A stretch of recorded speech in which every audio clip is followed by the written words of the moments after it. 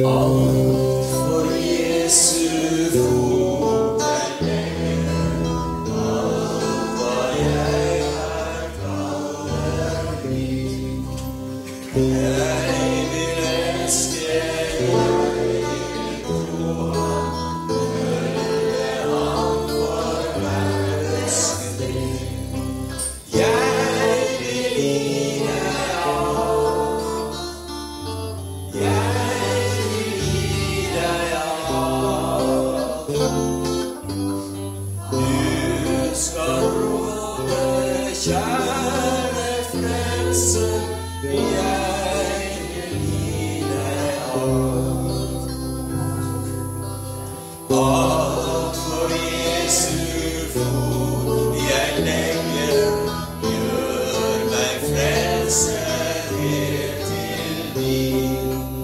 La meg høre åndens stemme, la meg kjenne du er min. Jeg vil gi deg alt, jeg vil gi deg alt. Alt til deg, min kjære frelse, jeg vil gi deg alt. Alt for Jesu fot jeg legger, ja, jeg gir meg selv til deg. Fyll meg med din kraft og nåde, med din fred velsign du meg. Jeg vil gi deg alt, jeg vil gi deg alt. Alt til deg, min kjære frelse, jeg vil gi deg alt. Vi sier det igjen. Å, gi deg alt. Jeg vil gi deg alt. Alt til deg, min kjære frelse, jeg vil gi deg alt.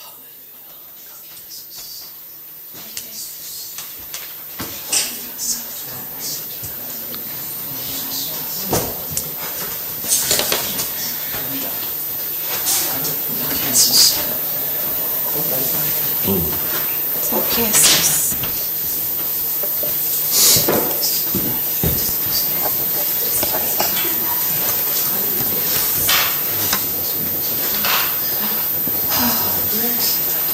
Sang du den her med hjertet?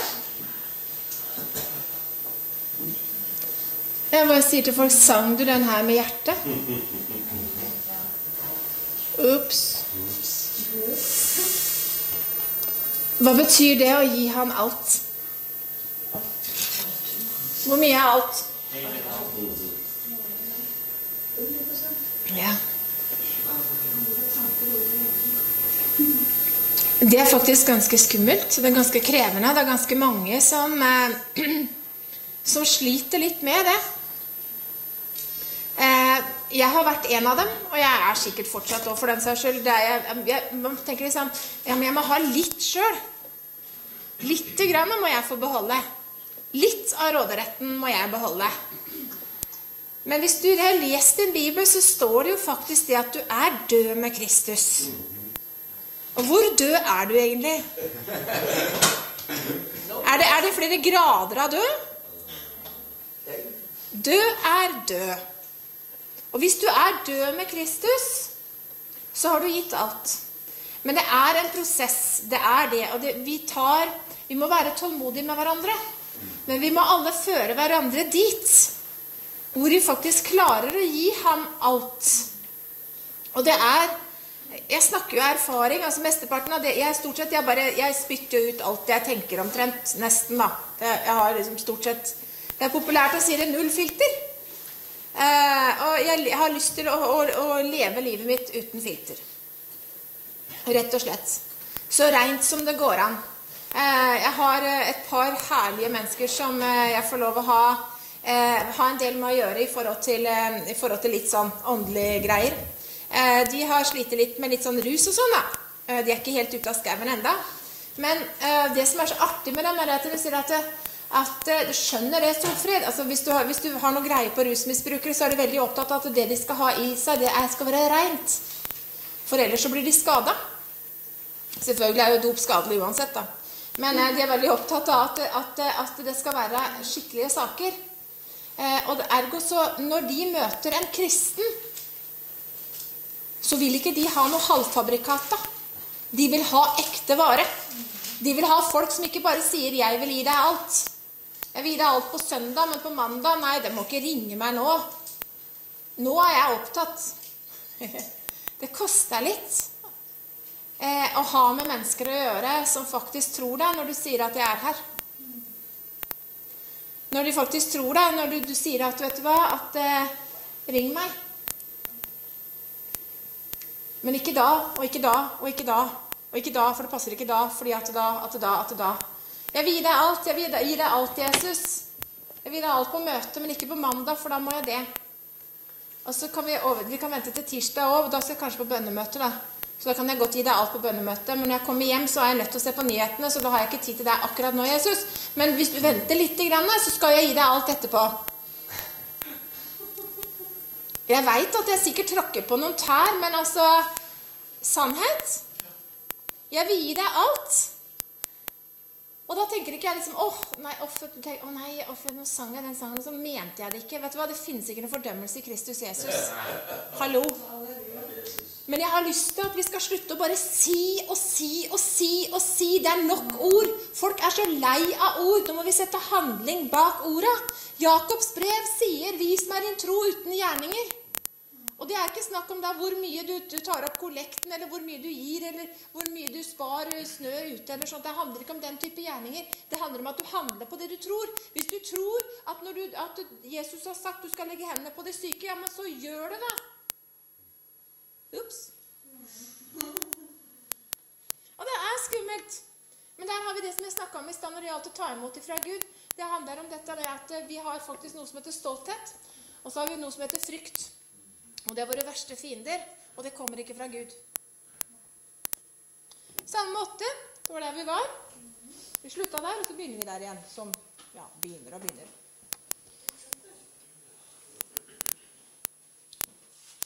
Jeg skal ikke lese hele salmen akkurat nå da. Jeg skal bare lese her om overskriften i salme 8. Hva er et menneske at du kommer han i hu? Altså her er det snakk om et menneske. Og fra vers 6 så står det, du gjorde han lite ringere enn Gud, med ære og herlighet kronte du ham. Du gjorde ham til hersker over dine henders verk, alt la du under hans føtter. Og så står det da en haug med dyr og sånn, sauer og okser, alle sammen, ja, også markens ville dyr, himmelens fugler, havets fisker, alt som ferdes på havets stier. Herre, hvor herlig ditt navn er over hele jorden. Tilbake til første Mosebok. Vi gjentar oss selv til det kjedsommelige, helt til vi får det inn. Første Mosebok, kapittel 1, vers 26. Opprinnelig plan til Gud. Gud sa, la oss gjøre mennesker i vårt bilde etter vår lignelse, og de skal råde over havets fisker, over himmelens fugler, over fe, det var disse oksene, vet du, og sauene, og over all jorden, over hvert kryp som rører seg på jorden. Og det står, Gud skapte mennesker i sitt bilde, i Guds bilde skapte han det, til mann og kvinne skapte han dem, og Gud velsignet dem, og Gud sa til dem, vær fruktbare og bli mange, og fyll jorden, og legg dem under dere, og råd over havets fisker og himmelens fugler, og over alt levende som rører seg på jorden. Og så videre, og så videre, og så videre. Her, du kan lese resten selv. Han ga mennesket denne autoriteten. Det var grunntegningen. Vi skulle legge jorden under oss, fordi han sa det. fordi han ga tillatelse til det. Fordi han skapte det, for at vi skulle faktisk råde og utbre hans rike over hele jorda. Dette var jo da i Edens hage, bitte liten del hvor han plasserte mennesket. De hadde enda ikke kommet utover hele jorda. Det var bare litt, men meningen var jo ikke det at det skulle være en liten hage, og så skulle de fly rundt der og uten klær og drive og klatre rundt og spise frukt. Det meningen var at de skulle utbre at dette Edens hage, da, som vi bruker som et uttrykk, dette paradis, dette skulle utbre seg over hele jorda. Hvor menneskene skulle være sammen med Gud over hele jorda. Hvor det skulle være mat nok, planter og dyr og alt, og mennesket skulle råde over det. Og vandre med Herren i hagen i all evighet, og være i hans nærhet. Det var Guds tanke da han skapte mennesket. Hva skjedde? Syndefallet. Og da står det da, sånn som jeg sa i den fotnota som jeg har på Salme 8, så står det: Gud skapte mennesket med en kongelig verdighet for at du skulle regjere over hans skaperverk.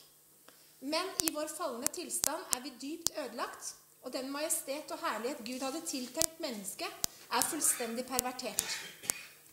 Dog, i Jesus Kristus gjenreises de som setter sin lit til ham. I Jesus Kristus gjenopprettes den opprinnelige balansen.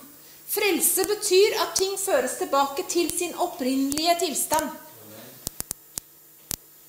Den opprinnelige tilstand, den leste vi i første Mosebok. Hvor har vi gjort av oss?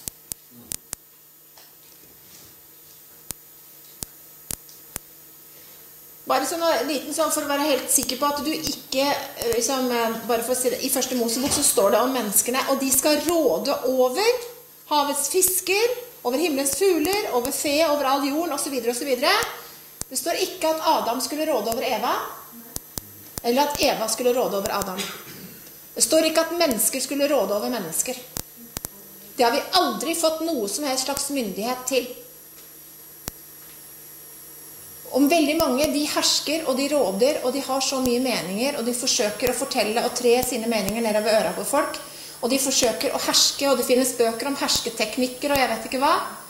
Men Gud har aldri gitt oss tillatelse til å råde og herske over hverandre. Vi er frie mennesker innenfor Gud, og så skal vi underordne oss under hverandre i Guds frykt. Men vi skal ikke tvinge folk til å underordne seg oss.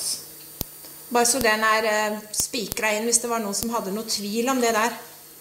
For det er faktisk, altså man har sagt det oppimellom når jeg er kvinne da, og kvinner i dette samfunnet her, noen sier jo kvinner skal ikke preke, kvinner skal ikke undervise. Ja, det er godt mulig det. Og så begynner de andre da, og sier at ja, det er et mannssjåvinistisk samfunn, menn har holdt oss nede i alle år.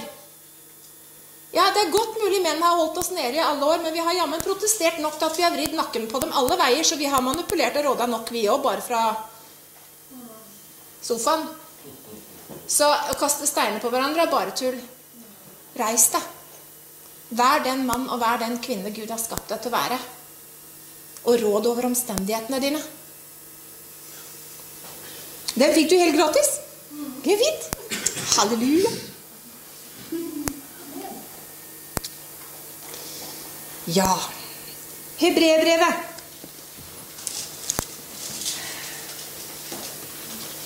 Takk, Jesus.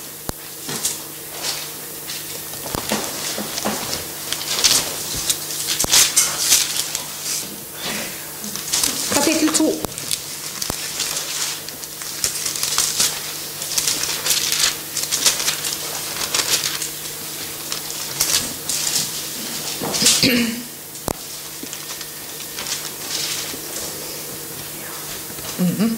Kapittel 2. Her kommer det igjen. Vers 7. Det står det: For en kort tid stilte du han lavere enn englene, men med ære og herlighet kronte du ham og satte han over dine henders gjerninger. Dette er da snakk om Jesus. Alt la du under hans føtter, for da han la alt under ham, holdt han ikke noe tilbake som han ikke underla ham. Ennå ser vi ikke at alt ham underlagt. Men han som for en kort tid var satt lavere enn englene, Jesus, han ser vi. Kronet med herlighet og ære fordi han led døden, for at han ved Guds nåde skulle smake døden for alle. Og da han førte mange barn til herlighet, sømmet det seg for ham, som alt til, og alt til ved, og fullende deres frelses høvding gjennom lidelser. For både han som helliggjør, og de som helliggjøres, alle av én. Derfor skammer han seg ikke ved å kalle dem brødre. Og så kan du lese videre hvis du har lyst. Men det står det, siste del, eller vi kan lese hele vers 14. Da nå barna har del i kjøtt og blod, fikk han også på samme vis del i det, for at han ved døden skulle gjøre til intet den som hadde dødens velde, det djevelen, og fri alle dem som har frykt for døden var i trelldom hele sin livstid. Jeg måtte bare ha med den der, selv om det, for jeg bare for spikret det inn. Jesus, han har ved døden gjort til intet det som djevelen har gjort. Djevelen kom for å stjele, myrde og ødelegge. Han kom for å ta ifra oss vår barnerett, vår fødselrett, til å bruke autoritet. Jesus kom og vant autoriteten tilbake, for i seg selv å skape et nytt menneske. Og det der det kommer inn at du en ny skapning i Kristus Jesus. Når du plassert i Kristus, og han i deg, så betyr det som Jesus sa, i mitt navn skal dere gå ut. I mitt navn, det det samme som at det Jesus som kommer når du går i hans navn. Hvis jeg går et eller annet sted i Bjørn sitt navn, så det sånn, ja, du ser jo ikke ut som Bjørn. Du ligner jo ikke på. Men hvis jeg har en signatur, jeg har noe som beviser at jeg faktisk har rett til det, så kan jeg få løst ut det som jeg trenger. Før i tida, vet du, så kunne det komme sånne signerte sjekker og sånt, men det var i gamle dager, det da. Nå alt på PIN-koder og diverse forskjellige ting og tang. Men Jesus, det den beste koden av alle. Han sier, i mitt navn skal dere. I mitt navn. Han sier dette igjen, som jeg sa, meg gitt all makt. All makt. All makt. I himmel og på jord. Han sier også mange steder, han sier forskjellige ting. Han sier for eksempel til oss, sier at det dere binder, det dere binder, og det dere løser. Ikke sant? Det noe med det at vi gitt en sånn stor autoritet. Og derfor så vet jeg ikke om det noen som la merke til når jeg drev og ba for syke i går, at jeg har en litt spesiell måte å be på. Og det mange som sier, ja, men du kan ikke be sånn. Ja, men unnskyld meg, det funker. Jeg bryr meg ikke noe om hva du synes om måten jeg ber på, så lenge det virker. Jeg skal ha folk friske. Og det finnes ikke en teknikk. Men det står faktisk det i Bibelen, så står det at i mitt navn skal dere. I mitt navn skal dere drive ut. I mitt navn skal dere helbrede syke. Jesus skal ikke komme ned, han kom ned en gang for alle, men han bor i deg, han har flyttet inn, og når du kommer, så kommer du ikke i ditt navn. Du kommer i hans navn, som om han på stedet, som om han der, personlig. Tror du Jesus fikk helbredelser? Vi vet vi har det skriftlig, sant? Hvis Jesus kommer hit og legger handa på deg, du blir frisk da? Ja. Men hvis Mathias kommer og legger handa på deg da? Ja, hallo? Jesus bor jo i ham. Ikke sant? Hvis Kenneth kommer og legger handa på deg. Ja, hallo? I mitt navn, i Jesu Kristi Nazarerens navn, i Jesu navn du plassert i ham. Når du kommer, du skjult i Kristus, i Gud. Du ser deg i speilet, og så du ser deg selv og tenker, oi, kjære vene. Men når Gud ser på deg, så ser han Kristus. Han ser sin sønn. Han ser sitt stempel. Han ser dette her godkjent, det kjøpt, det betalt. Når han ber, så ber han i Jesu navn. Når hun ber, så ber han i Jesu navn. Ok, vi løser det ut. Det sier Skriften. Det står, tal til fjellet. Og det betyr ikke, selv om vi skrifttro, at du skal nå gå ut og snakke til et eller annet fjell her ute. Det greit å være skrifttro, altså, men altså et sted går genseren. Det tenk hvis vi stod og snakket etter fjellet ute her. Hallo, ja det et eller annet sted her. Nå det. Men i hvert fall, liksom, løft deg opp, kast deg i havet. Det jo ikke det han mener. Men det står det at du skal få lov til å bruke din munn. Når du taler ut, så det faktisk med krafta til din far i himmelen, med det himmelske DNA. Det sånn kraft i det du sier. Død og liv i tungens valg. Det handler om det du sier. Det har en sånn kraft når du sier det. Og du vet i tro at Jesus Kristus bor i meg. Den levende Gud på innsida. Han har fylt meg. Han har gitt meg den krafta som jeg skal ha, selv om jeg ikke føler noen ting. Så når du går ut og du taler, så det som om Jesus går ut og taler, og du ikke Jesus, jeg beklager. Du heller ikke, du ikke en liten Gud. Hvis det noen som påstår at du en lang Gud, det du heller ikke. Men Jesus kongenes konge. Hvem kongene? Var det en konge bak der, ja? Har vi en her også? Ja, kongenes konge. Hvem kongene? Hvem dronningene da? Hvem Guds barn? Hallo? Ja, vet du? Ja, men altså, det sånn, kan vi ikke få det inn i den educated idiot-box at vi Guds barn? Vi Guds barn. Når vi taler, så skjer det noe i den åndelige verden. Når vi taler, når du taler. Og derfor så må du passe på hva du sier. Og det så smått og dårlig. Jeg får ikke til noe som helst. Alt helt forferdelig. Ja takk, da blir det sånn da.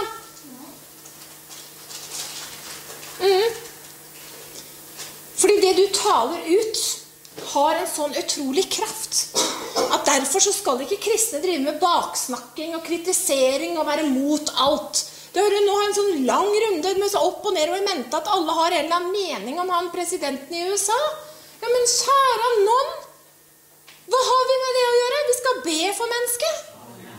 Det vår oppgave. Vi skal vokte hva som kommer ut av denne tunga her. Vi har faktisk et ansvar og et mandat for å velsigne og be for alle som innsatt i forskjellige stillinger. Vi har en kraft til å påvirke alt som skjer i USA. Kan vi sitte i pytte lille Norge og bare be det ut? Vi har ikke blitt bedt om å ha en haug med meninger om hvordan han styrer vi.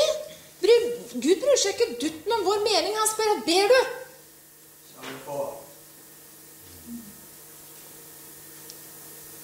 Vi har en sånn kraft og en sånn autoritet. Og det som da skjer, sånn som når jeg da ber for syke, og min Bjørn og flere andre med, så vi ganske nøye på det at vi snakker til sykdommen med. Så du har å bøye deg i Jesu navn. For Guds navn, Jesu navn høyere enn alle andre navn. Du skal bøye deg for Jesus.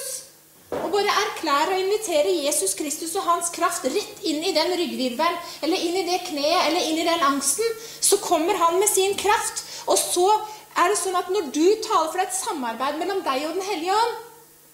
Ja, det han som gjør det, men du må si det ut. Det skjer en dynamikk mellom Gud og menneske, som gjør at i det du taler det ut, og i det du snakker til en sykdom, vet du kan befale kreftceller å dø. Du klar over det? Du kan forbanne kreftceller, og du kan tale friskt nytt vev. Fordi du sønn, fordi du datter, fordi Bibelen sier det. Ikke fordi at du en eller annen Gud som har fått det til et eller annet slag. Du må ikke tro at du noe større enn Gud, men du koblet på himmelens Herre. Og du barn, ektefødt. Og det en autoritet som så... Når skal vi igjen begynne å råde? Ja, du skjønner det at du aner ikke hvordan jeg har det, Solfrid. Det så lett for deg å si det. Du aner ikke hvordan jeg har det, for jeg har så mye bråk her, og det der og det der. Ta autoritet i Jesu navn. Bare erklær fred over familien din. Erklær at Guds økonomi skal råde i livet ditt. Erklær, bruk den makta du har gitt. Erklær Guds kjærlighet inn. Velsign de som forbanner deg. Jobb, bruk det som Gud har gitt i sitt ord. Og jeg merker det, og jeg må bare snakke siden det er jeg som står her, da, men vi er jo flere her. I det vi snakker til problemet, i det vi snakker til en sykdom, i det vi snakker til smerten, i Jesu navn. Vi vet hvem vi tjener. Men i det vi gjør det, så må den lyde.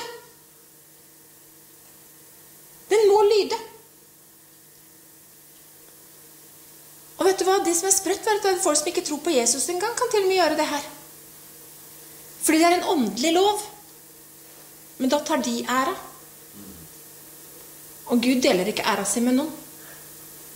For det er kun han som er vår lege. Det er kun han. Romerbrevet 5:17. Går det bra med deg? Halleluja.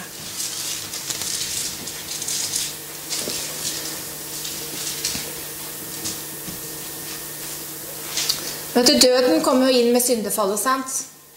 Og det var jo død over helse og død over alt som var bra i det hele tatt. Romerbrevet 5. Det står det om Adam, og så står det om Jesus Kristus.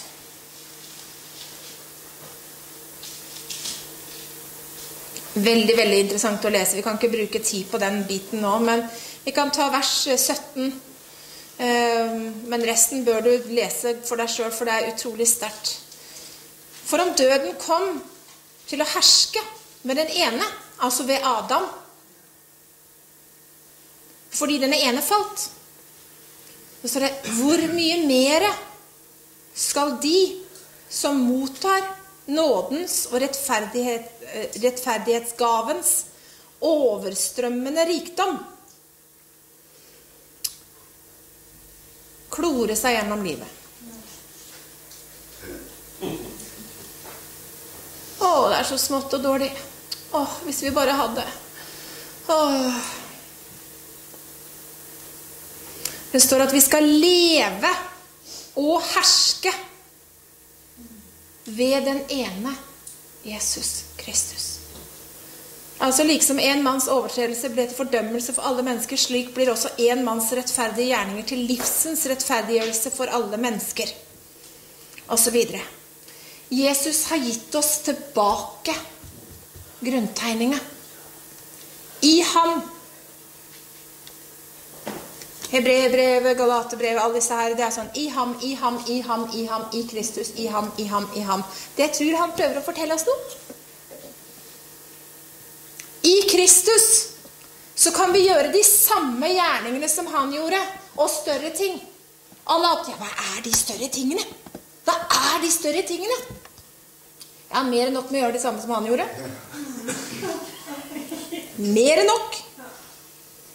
Jeg er litt nysgjerrig på de større tingene, men jeg tror at det finnes en del oversettelser og ting og tank på det, og mange har sikkert styret, men jeg tror det at større gjerninger er rett og slett også en del av det at i og med at den hellige ånd kom, så var ikke alt bare begrenset til en. Da kunne vi få nå ut til hele verden, for den hellige ånd er ubegrenset. Han er overalt. Og derfor så blir ikke alt bare liksom sentrert til ett menneske, til ett Jerusalem, til en. Nå er det tilgjengelig for alle. Absolutt alle. Og det er jo noen som stusser på dette her, for jeg gjør jo mye rart, det har dere sikkert fått med dere. Plutselig så legger jeg hendene på den ene og legger hendene på den andre og alt mulig rart. Og det er mye rart som skjer i denne kroppen her. Ikke vet jeg halvparten, har ikke peiling. Jeg visste ikke at det gikk an å være sånn. Men jeg vet ikke helt hva som er normalt lenger. Jeg har ingen anelse hva som er normalt. For meg er dette her har blitt veldig normalt. At jeg får tanker, jeg får innskytelser, at det er sånne ting som skjer, at det brenner her og brenner der og alt sånt. Det for meg er det normalt. Og det er veldig rart for meg at det ikke er normalt for alle. Men det skal egentlig være normalt for alle. For det er tilgjengelig for alle. Men da må du søke det. Da må du søke og kjenne ham. Ikke gjerninger, men relasjon. For det kun i Guds nærvær, i Guds enorme, vidunderlige nærvær, at du faktisk forvandles til å bli et redskap som han kan bruke. Det veldig mange mennesker som ute og ber for syke i både sitt eget navn og Jesu navn. Vet du hva, det veldig mange kirkesamfunn som forkynner Jesu navn. Mange kirker som til og med Jehovas vitner forkynner Kristus og korset. Til og med, ja. Skal vi høre på dem da? Vær nøye med hvilken kilde du hører på. Vær veldig nøye. Jeg skal fortelle en ting, det kommer jeg antageligvis til å klippe ut av, for det internt. Så jeg kommer ikke til å ha det på opptaket, men jeg skal fortelle dere en ting. Jeg tror jeg kan gjøre det. Ja. Jeg var på Visjon Norge nå, og det var egentlig ikke jeg som ville det, men det jo, man stiller seg jo til rådighet. Men uansett da, så det var jo en lang historie, det greiene der. Men etterpå, for det jeg forteller jo om Guds nærvær, om det første vekkelsestid, og i det hele tatt, og dette med at jeg mener at vi må tilbake til kilden. Vi må tilbake til da Gud virkelig berørte seg, tilbake til husets inngang, tilbake til Guds nærværet, der hvor det ikke noe skille mellom mennesker og så videre. Og så bruker jeg da et uttrykk som vanlig, som heter Shekinah Glory. Og det ganske vanlig i en del pinsekretser og så videre. Når du kjenner din kirkehistorie, så det en definisjon som forklarer Guds nærvær, Guds herlighet. Og det var spesielt akkurat i forhold til Azusa Street, som da liksom vogga til pinsevennene sånn i forhold til ekstrem manifestasjoner av Guds nærvær. I hvert fall, altså, og det som da skjedde var jo den herlighetsskyen, den enorme Guds nærvær, det fylte hele dette her svære lagerlokalet, så enormt at folk, ja, du kunne jo ikke se, det var en herlighetssky som var helt enorm, og folk ble helbredet og åndsdøpt og alt. Det bare kom inn, det var et Guds nærvær som var helt sprøtt. Og det jo tilsvarende det samme som står i Gamle Testamentet, om da prestene ikke kunne stå og gjøre tjeneste, som også da i Bibelen kalles for doxa eller kavod. Men Shekinah Glory står ikke det ordet, Shekinah eller Shekinah, det står ikke i Bibelen. Men det ble brukt så for å beskrive. Når man skulle snakke om denne vekkelsestida, så ble det brukt som et uttrykk. Og i tillegg til det så var det jo det at det var noen jøder da senere også som brukte dette her. Og det var ikke noe farlig med det. Men i hvert fall da, så får jeg jo da selvfølgelig mange hyggelige tilbakemeldinger av forskjellige slag, og av ymse. Jeg skal ikke fortelle de historiene, for de ja. Det enkelte som tror de bare kan få det sånn, vet du. Du må komme hit, kom på parkeringsplassen, legg hendene på meg, så jeg får det. Ja, unnskyld meg, men da kan ikke du kjøre videre. Hallo? Vet du hva du ber om, liksom? Men uansett da, så får jeg en e-post etterpå, en av dem, og denne ene da, hvor denne personen da påstår at jeg vranglærer, og at jeg ikke taler Guds ord, og så videre sånn. Han har masse bibelsitater og diverse ting å ta, på at jeg kan ikke bruke sånne ord som Shekinah Glory, og så videre, og så legger han ved en video fra YouTube. Og jeg vant til å få sånn type meldinger, så jeg gadd ikke å se på denne YouTube-videoen. Tenkte, ja, fint for deg, Gud velsigne deg, skrev jeg bare tilbake. Takk for tilbakemelding, og så videre. Han ga seg ikke da, så han insisterte på at han skulle sende den til et styre jeg har sittet i. Jeg har jo sittet i styret i Pinsebevegelsens forkynnerfellesskap i 7 år, men jeg gikk jo ut der i fjor. Så han sier jeg skal sende det. Jeg skal sende denne mailen til de andre også, så de får vite hvor gæren du ja, altså jo. Så jeg tenkte, ja, slå deg løs. Jeg vet hvem jeg men i hvert fall så får jeg da en telefon, og da det en av disse fra styret da, som lurer på, du Solfrid, hva det her for noe? Ja, så forklarer jeg han hele situasjonen, så sier han, jeg har sett på denne videoen, sier han. Og denne videoen, det da en 8 minutters video fra YouTube. Og denne videoen, det det da en kar som jeg aldri har hørt om i mitt liv, som legger ut og har en hel her med sånne demoniske symboler og diverse sånn forskjellige, og mener at Shekinah eller Shekinah, det da jødisk uttrykk for at man mener at Gud en kvinne, og at, fordi at det sier jo da ski, altså alle skjønner at man sier jo ikke ski om kvinne på gresk, hallo. Ja, det engelsk, ja. Men uansett da, han legger ut, og det at det virkelig at jeg en vranglærer av rang da, og denne videoen den forteller jo dette her ganske grundig, at dette her er farlig, og at jeg må ikke høre på meg, jeg har horn og hale og diverse sånn forskjellige. Og hæ? Ja da, men det som var jo det at jeg tenkte jo ikke over å sjekke egentlig, for du får noen sånne, og så tenkte jeg ikke over å sjekke det, men så i og med at han ringte meg tilbake, så tenkte jeg, skal vi høre på dette mennesket da, på denne YouTuben, se hva han sier for noe. Og så begynner vi å høre hva han sier, så begynner vi å sjekke hvor han er fra, så begynner vi å sjekke kilden. Kilden. Hvem er det som har laget denne videoen? Hvem er det som står bak? Hva tror han på? Gjør litt research på hvem du hører på, hvem du følger med. Gjør litt, hva står de for? Hva tror de på? Hva sier de om den treenige Gud? Hva sier de om andre mennesker? Hva sier de om dåp? Hva sier de om alle disse tingene? Sjekk kildene dine grundig. Og i hvert fall da, så søker jo opp denne her mann, og det viser seg at han, han banner jo i annethvert ord i prekenene sine. Det burde jo si litt om at han kanskje ikke var den mest gode kilden å hente informasjon ifra. Han har da uttalt, han har hatt en preken som da sier at hvorfor jeg hater Barack Obama. Og i den her så sier han at Obama bør drepes. Og den talen, den gjorde faktisk at det var en mann som bevæpnet seg og gikk for å forsøke å drepe ham. Han ble tatt i det forsøket. Denne mannen, han sier at holocaust ikke eksisterer. Altså jødeutryddelsen. Han sier at den messianske messianske Kristus er antikrist. Han sier at, hva mer sier han? Hæ? Ja, homofile må drepes for enhver pris. De skal bare drepes. Det er bare skum, det er som insekter, det er bare å knuse dem alle sammen. Han uttrykker et hat som er helt grusomt. Og jeg tenker, hvis du drikker av en sånn kilde, så er det ikke noe rart i at du spyr ut galle til et menneske på TV. Altså det har noe med det at hvor henter du informasjonen din? Hvor henter du alt det her? Altså, det er så viktig. Det er mange som forkynner Kristus. Han forkynner Kristus og korset han også. Å ja. Men med hat. Med en respekt som er langt under jordoverflata. Og dette her med å sjekke kildene. Sjekk kildene. Alltid sjekk kildene hele veien. Se til hvilken frukt har de i livet sitt. Vær nøye, fordi at det står at det er mange som skal komme og gjøre tegn og under. Mange skal komme og si, her er han, og her er han. Mange skal gjøre det. Men Jesus han vil si, vet du, så jeg kjente dere ikke. Mange vil gjøre tegn og under på gater og streder i dag. Og Jesus vil si, jeg kjente dere ikke.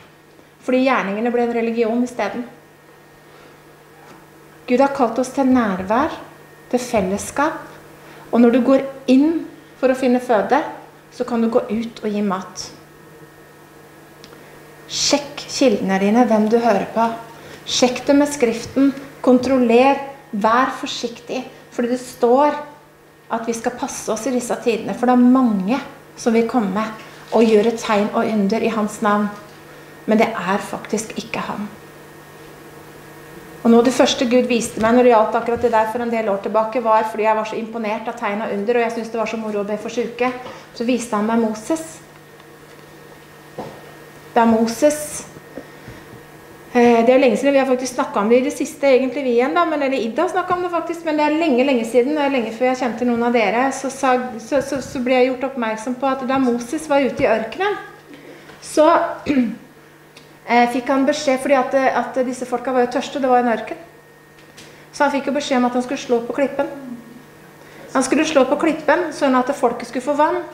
Jeg vet ikke om du har tenkt over egentlig hvor mye vann det måtte til for så mange millioner mennesker. Ut av en stein. Ganske voldsomme strømmer. For Moses, han gikk jo, og så fikk han beskjed om å slå på steinen, og så skulle det komme vann til hele dette folket. Og det strømmet jo enorme mengder ut av denne steinen. Og det var jo fantastisk, det er et herlig tegn. Er det ikke det? Vi vet at det er Gud. Ja, jeg kunne godt tenke meg det, hvis du finner en stein ute her hvis jeg er tørst. Det er helt topp, ja. Så går du videre, kommer du på neste runde, og igjen så klager de over at de er tørste. Å, vi har gått her i ørkenen, å, vi er tørste, å, ikke sant? Og i dag så er det en enorm tørst og en enorm hunger etter Gud, etter den levende Gud.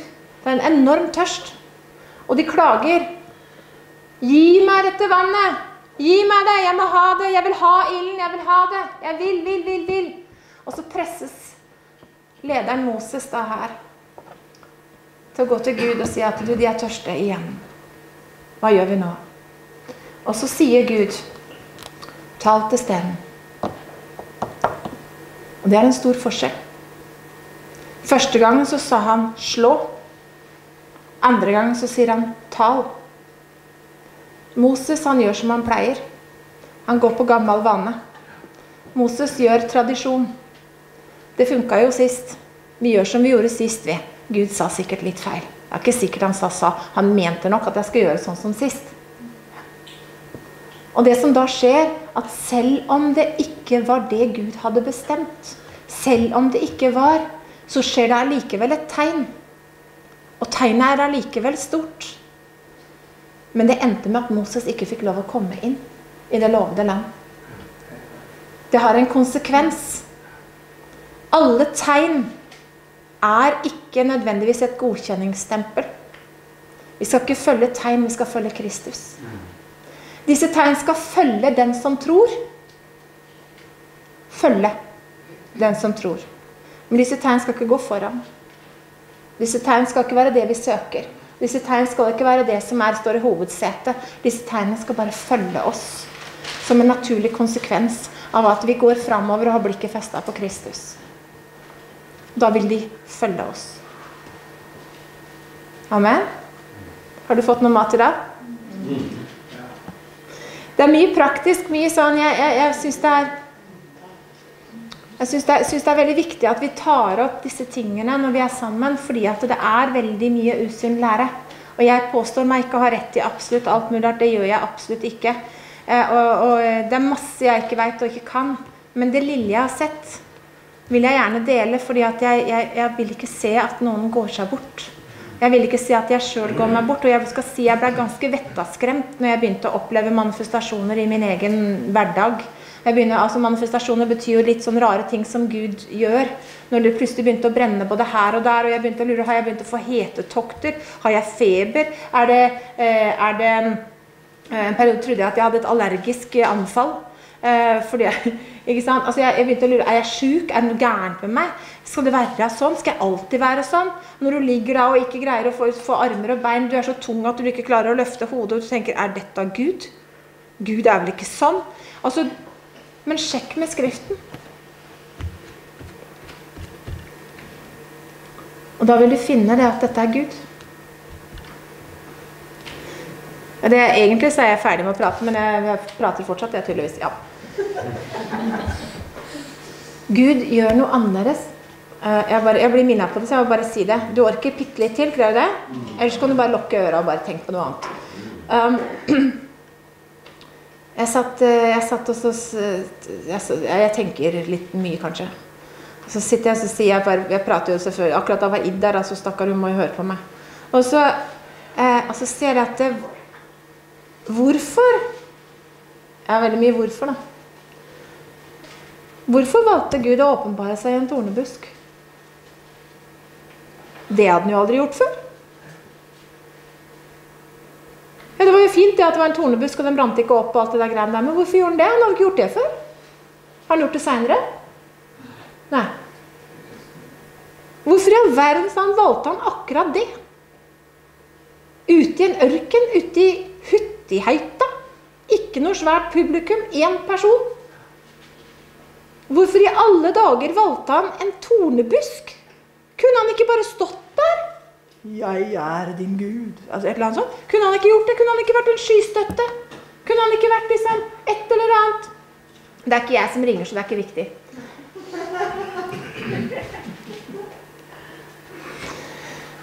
Men altså, hvorfor i alle dager gjorde han noe han ikke har gjort før? Ja, men er det Gud da? Jeg har ikke sett det før, jeg. Aldri sett det, så da er det vel ikke Gud.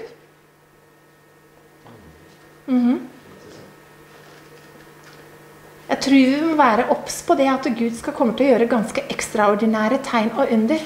Som vi kanskje tenker, dette har jeg ikke sett før. Er det Gud? Bibelen er full av det.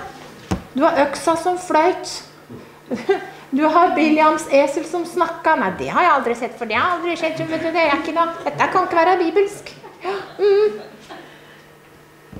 Vær obs på at Gud kanskje gjør noe som ikke du har regnet med. Men da må du være koblet på. Den som har øre, han hører hva ånden sier, og da må du kjenne din skaper. Da må du kjenne Jesus. Da må du ha vært sammen med han i timesvis og lært deg å kjenne stemmen hans, sånn at du kan få korrigeringer, og hvor han da viser deg ting i skriften. For han gjør det, for hver gang jeg er et eller annet, så sier jeg, Gud, jeg skal i hvert fall ha minst 2 eller 3 skriftsteder som forklarer det jeg har opplevd. Og da viser han deg her. Ikke på YouTube. Amen. YouTube er ikke din kilde. Dette er din kilde. Kristus er vår kilde. Det er det eneste stedet, og den hellige ånd er vår kilde til åpenbaring. Han skal lære dere og vise dere alle ting. Han skal være din veileder til den hele og fulle sannheten. Ikke YouTube, ikke Google, ikke Wikipedia. Ikke alle duppedingser og ikke alle slags rare predikanter. Kristus er vår overhyrde. Og det er han vi følger. Amen? Amen. Nå kjente jeg var litt streng her, så nå tenkte jeg bare... Nei, men jeg må ha lov til å være litt nidkjær på dette her. For at vi følger jo hver eneste lille vind, alt som klør i øret. Å, så spennende! Det var gøy! Å, skal vi gå og høre det? Å, sånn underholdningskristendom. Å, nå skal vi løpe hit, og skal vi løpe dit, og skal vi høre på han, og høre på han. Men noen forandring i livet skjer ikke. Hvem er du på mandag? Hvem er du på tirsdag? Jeg vil se hvem du er på mandag og tirsdag,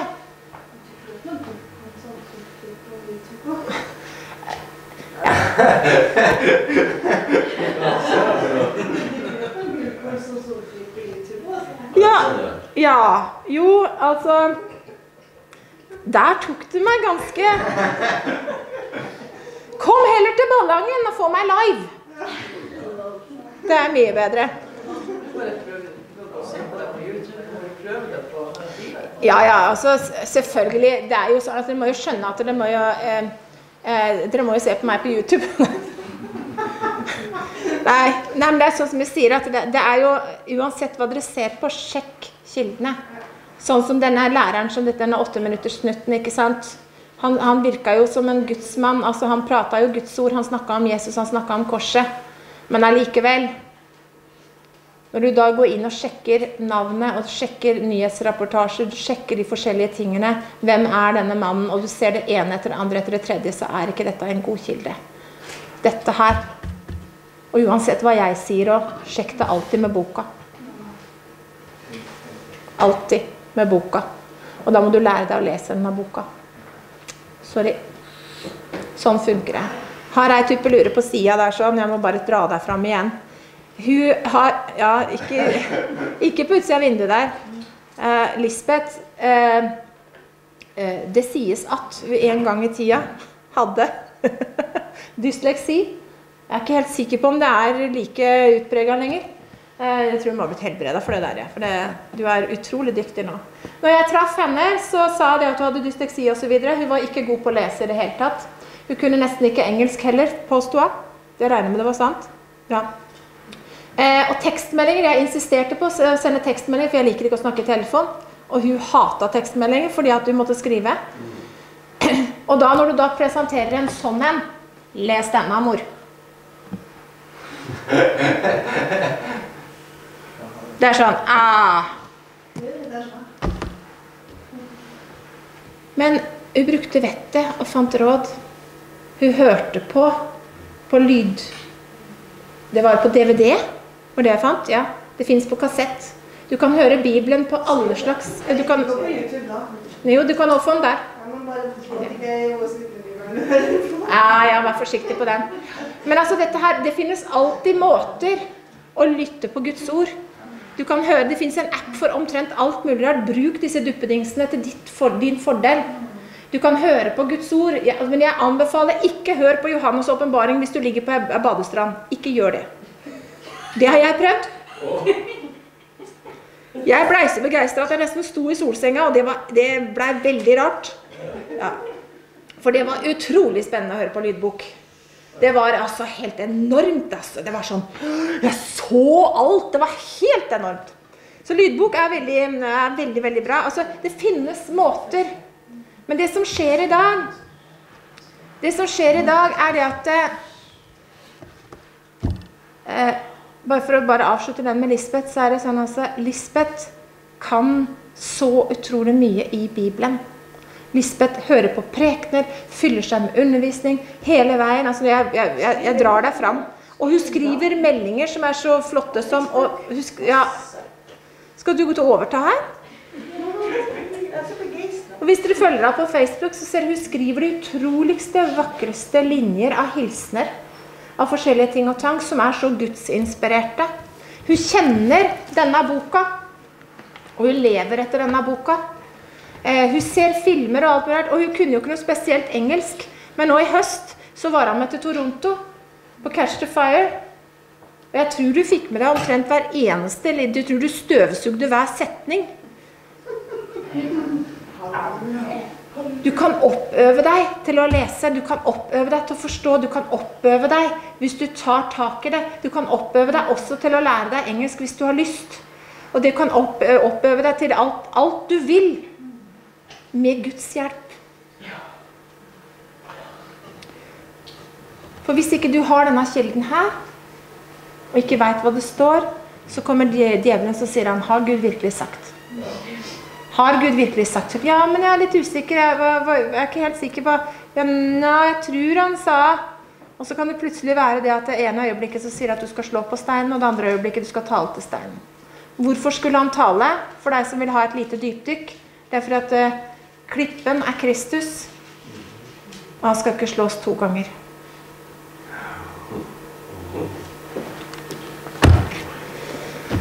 Jesus,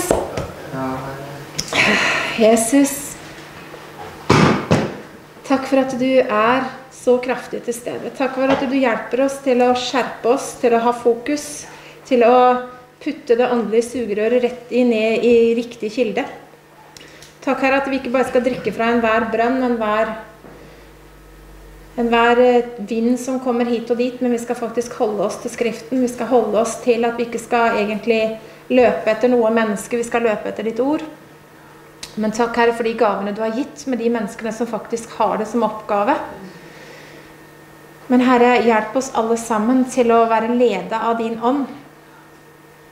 Hjelp oss, Herre, til å ta inn over oss det som Bibelen sier om at vi faktisk skal råde over omstendigheter, at vi faktisk kan tale til omstendigheter, vi kan tale til økonomi, vi kan tale til familieproblemer, vi kan tale til smerte, vi kan tale til sykdom, vi kan bare tale det ut i ditt navn, til din ære, og så skal vi få se at ditt rike utbres på en helt spesiell måte. Takker deg, Herre, at du har sagt at vi skal ikke råde over hverandre, men kun over det som du har lagt under våre føtter. Jeg ber Hellige Ånd om at du skal åpenbare det sånn ordentlig, sånn at det ikke bare blir teori, men at vi faktisk begynner å leve det livet som du har kalt oss til å leve.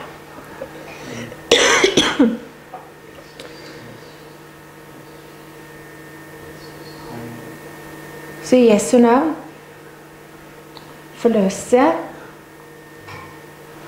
tro. I Jesu navn forløser jeg tro inn i hjertene på hver eneste en som sitter her, hver eneste en som hører stemmen min. I Jesu navn bruker jeg autoriteten min til å låse opp det rommet som heter tro. Overnaturlig, hellig åndstro. Kom i Jesu navn. I Jesu navn forløser jeg oppdrift. Oppdrift. Takk, Jesus. Takk at du rekker handa di ut, og så løfter du. Og så løfter du, og så løfter du, og så løfter du. Jesus er så lei av masse fine ord. Hjelp oss til å faktisk å begynne å handle på dem. I Jesu navn går jeg mot all stolthet og all frykt. I Jesu navn befaler jeg at all stolthet og all frykt skal bøye kne for kongenes konge og herrenes herre. I Jesu navn. I Jesu navn. Herre, må din ære råde. Hjelp oss, Jesus, til å se på deg.